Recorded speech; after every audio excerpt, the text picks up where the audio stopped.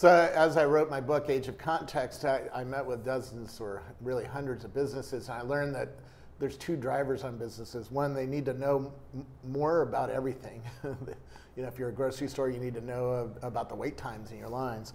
And you need to know more about your customers. And that means that you're being asked to do more with databases. And I'm getting around and seeing all the new database companies for exactly that reason. Today we have Clustrix, who's a SQL variant, I guess. And we're going to hear more about what makes them different and why businesses should bet on Clustrix right now.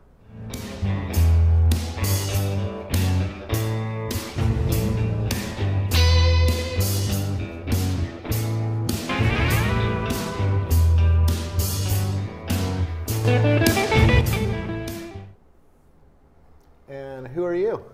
I'm Robin Purohit. I'm CEO and president of Clustrix. And where I come from, I've been 25 plus years in the technology business. Started as a hardcore geek, then became a marketing guy, and then general manager at a big chunk of HP's software business. And I decided to get my hands dirty again and run a startup a couple of years ago. Yeah. So you're a SQL compatible database, yeah. But you're not MySQL. You're no. something new, right? We are all our own technology built from the ground up. And our great founders basically decided to reinvent the relational database for the era of the cloud. And so the problem we focused on is hyperscale transactional applications where you want to run more and more real-time analytics queries on that same database using the language that you're comfortable with, which is SQL, that everybody in the universe knows. Yeah. Tell me how the market's playing out right now, because in SQL there's MySQL or SQL Server from Microsoft. There's Oracle SQL databases. And then there's all of the MySQL stuff and all the variants therein. That's right. Why? And then there's all the new NoSQL, right? The new stuff. Right. There's more terms every day, in fact. Right. And there seems like, while I was writing my book, it seemed like every 3 weeks a new company would show me another new database, a graph database or something. That's right. Yeah. So why choose you guys versus all the other choices out there for databases? Yeah, well, I think it is complicated right now. I think the thing that we observe is there's a major transition going on in the industry from the scale-up databases like Microsoft, Oracle, IBM, et cetera. They're all optimized for the old SMP scale-up compute architectures, which did a really good job, by the way, for back-office applications where data and workloads were pretty darn predictable, right? Yeah. The new generation of databases are all scale out, and they're dealing with larger volumes, faster moving streams of data. Scale out means you can buy more machines and it just gets faster and faster. That's right. You don't bulk up your one big machine. That's right. So databases are built for the cloud. Plug and play commodity compute that gets faster as you add more compute and storage power. So that's what the new generation is about. And we believe there's this massive sea change going on. Now there's generally 3 categories of those new things. NoSQL, which is about very simple access, read and write to unstructured data. So Mongo, Cassandra, for example. Yep. There's the Hadoop family of products, which is basically about very large-scale analytics, really batch analytics. And then we fit in what the industry calls new SQL, which is really about next-generation relational database for that kind of OLTP, OLAP kind of workload that sits where all your real most important business data sits. Yeah.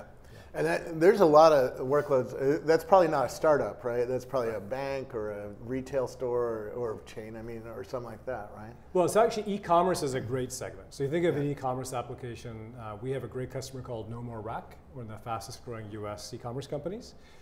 And they use all 3 of these technologies, right? So you can use NoSQL for quickly presenting product information and pictures on the website. Yep.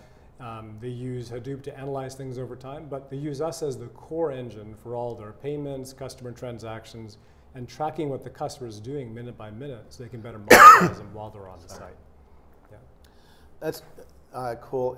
In the data centers, these things are, the servers themselves are going to SSD. Right. Do you take advantage of any of the new, because you don't need to write things on a spinning media anymore, Absolutely. right? And so we're seeing new kinds of in-memory databases that are really fast. Right. Are you playing in that space at all? Or? Absolutely. We always recommend for our solution set that people use flash storage, flash SSD. And in particular, we allow people to use basically flash drives versus very expensive flash arrays, because all the data protection, data layout, and optimization we do in software. So we get really good price performance. And we think that's a smarter way of thinking about using memory for databases. Any terabyte size or bigger database can get very expensive in using pure RAM versus a smart mix of RAM and SSD. Yeah. So you think you want to be smart about the applications of your technologies just versus just pure in memory. Yeah. How SQL compliant are you? If I'm a MySQL developer right now, do I need to relearn anything? Yeah, so good news if you know standard SQL 92, you can use Clustrix out of the box. And we've done a lot of work to be basically 99% plug compatible with MySQL and build a superset around that. So if you know MySQL or NC92, learning Clustrix is a snap. Yeah. And does it work on cloud instances? You know, if I have Amazon or Rackspace cloud instances, can I put Clustrix on that? Yeah, so we have a software freemium model you can download and deploy in the Amazon solution, Rackspace, your own virtualized or bare metal instances, wherever you want. And quite frankly, we see customers changing their mind a lot in the evaluation cycle. They might start at Amazon like Normal Rack did, but then they're overwhelmed with demand. Yeah. And they want to upgrade their database to something that's a more hosted, dedicated environment, something like a Rackspace. Yeah. Is it programmatic? In other words, if the database starts getting performance problems or it's starting to fill up, does it open up more instances or ask for more resources? Yeah, we're dynamically expandable. In fact, if you show this video here, it kind of walks a little bit through kind of the fundamental operation. So if you play the first video for us. Yeah, rock. So just show you, what we try to do is we automatically distribute and slice up all the pieces of data, distribute it across a cluster, and then if you need more capacity, you just spin up a new instance, and we automatically redistribute on the available instances. And so you're doing the sharding for me? Yeah, actually, it's not even sharding. It's not. We slice it up into little tiny data fragments, rather than separating out the tables into shards. So it all looks like one parallel database that gets bigger and bigger as you need more capacity. Oh, very cool. And honestly, we haven't found the limit on our linear scalability. We have one customer that's now running a cluster with dozens of nodes of 240 core processors, and they've got linear performance from a few cores up to these hundreds of cores. Wow. Yeah. Now what's really cool about it, you show the next video, what our real advantage is, so we can solve that scalable OLTP problem, but what most customers like e-commerce companies want to do is to understand what is the customer doing right now with everything I know about them in real time. So being able to take the best that we've learned from MPP data warehousing technology and write really smart plans, is what they're called, to run complex analytic operations, that live data is our unique value proposition. And so what kinds of workloads does that work for? What kinds of companies? So e-commerce, as we talked about, ad tech, or in particular ad brokerages. So think about an ad brokerage. They have to do billions of impressions a day in milliseconds or less. That's transactional. But they also have smart algorithms trying to figure out the optimal way to use their ad money or their client's money to get the best yield on their ad. Okay. And that's a very complex set of operations that's running on really real-time data. So ad exchanges are a perfect fit for us. Yeah. So those are the two classic applications for us. I assume you have an enterprise price, so you're probably at hundreds of thousands of dollars, that kind of thing? No, actually, we're a new breed, we're a startup, so we're disruptive, right? So we have a subscription pricing model, and it starts at $1,200 per core per year. So it actually looks a lot like an open source enterprise price. And is there a way to try it for free before you commit to that? So two ways. If you're a developer, we have a community edition free forever with community support that's limited to a certain number of cores. And then we have a trial. So you can download and use a trial with big clusters you want to spin up wherever you want for 45 days longer if you really need the time. And we'll help you through the evaluation. What would a CTO be asking? I don't know. Would they ask, is this ACID compliant or something? But since it's very SQL-like, it's probably... Well, CTOs really want to know what's unique about the analytics capability. Because there's lots of ways that people have figured how to solve the transaction problem. So unless they're a really extreme situation, they really get more interested in how can I really do this analytics or my complex queries on the live data. Because the promise is great, right? No ETL, don't have to run a separate data warehouse unless I really have to. Save a ton of money and complexity, but nobody else has done it before.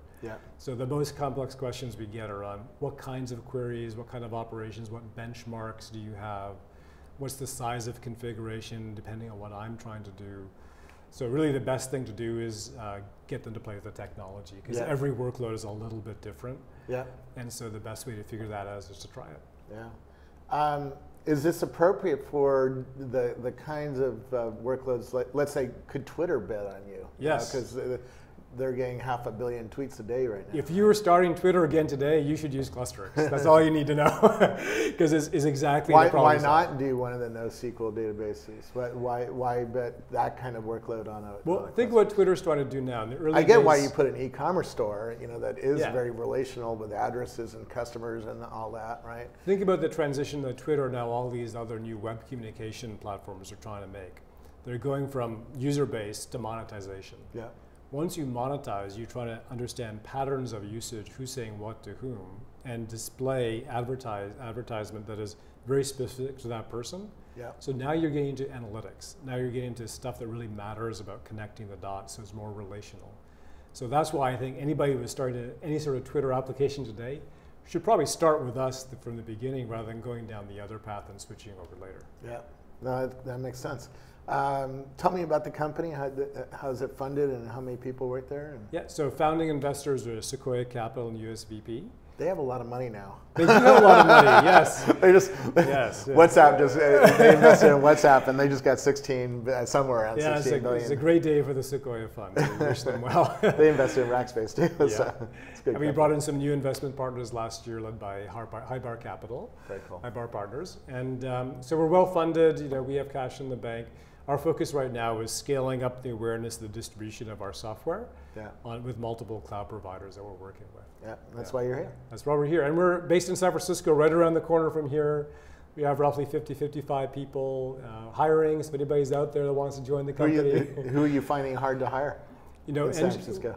Smart engineers that know how to do analytics are really hard to find, and they're in very high demand. Yeah. So we're looking for those. We're looking for great inside salespeople as well. Yeah. Well, cool. Where do we learn more about it? www.clustrix.com. Very cool. Thank you very much. Good seeing you, Robert.